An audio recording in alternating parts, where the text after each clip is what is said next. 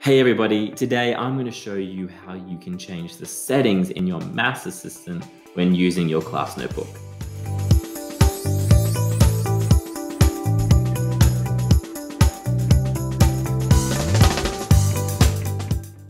Alright, let's get stuck into it. So if you haven't seen this notebook before, don't forget that at the bottom of this video, in the description, you can get a link to access this specific OneNote that Andrew and myself basically have created, and every video we've done is linked in here somehow. So I'm going to show you today where you can find this information about how to manage that maths tool in your class notebook.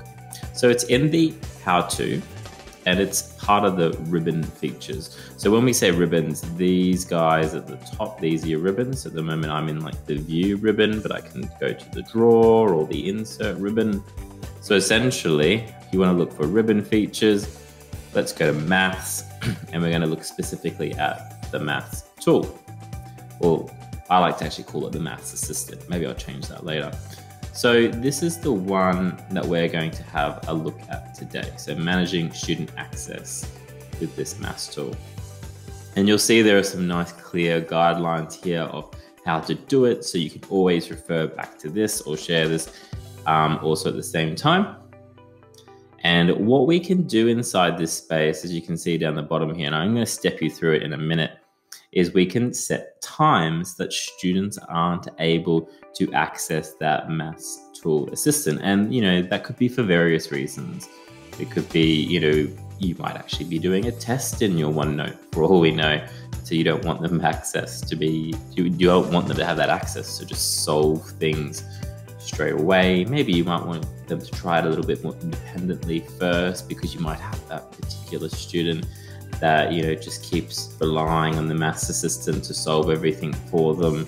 So there are plenty of reasons, and I'm sure you can come up with more as to why we might want to turn this off. So it does need to be a class notebook. And what I mean by that is this notebook that you're actually looking at right now isn't a class notebook. It's just a OneNote. And over here where I have the maths tool, there's no drop down option. If that happens to you, it's because you're not working in a class notebook. So it doesn't need to be a generated class notebook with a teacher and a student.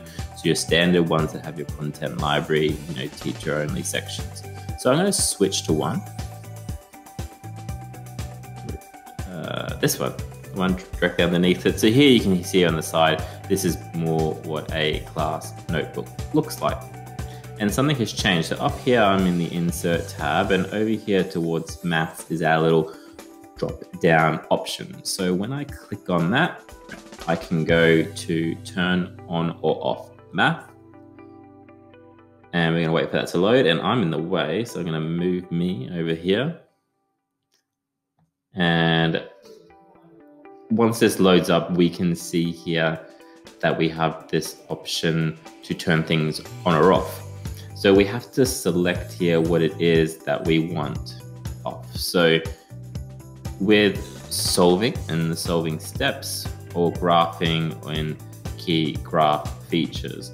So if you want them to have a graph, but you don't want them to see key graph features, you'll just click the one, but you can't have kind of one without the other there. And obviously it's the same with solving. So you can have them, they can be able to solve, which means it will give them the answer, but it won't show them the steps to the answer.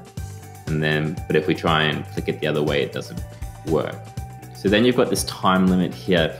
And the reason, in my opinion, why I see there's a time limit there, I mean, I don't work for Microsoft, so I don't know, but it's because it's an assistant tool. It's there to help students. So we don't want to turn it off and then they get home, they start with question 1 and they just go, no, can't do it. Stuff this, and then they close it down, and then that's it. There's no more maths practice from then on.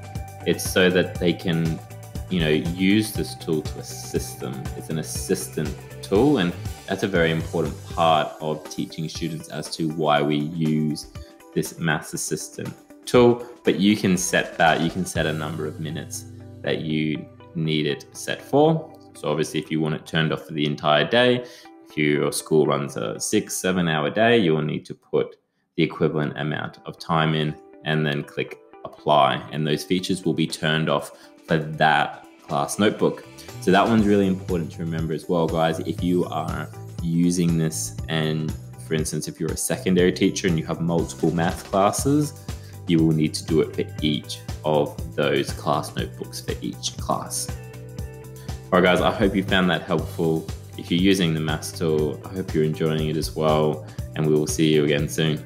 Cheers.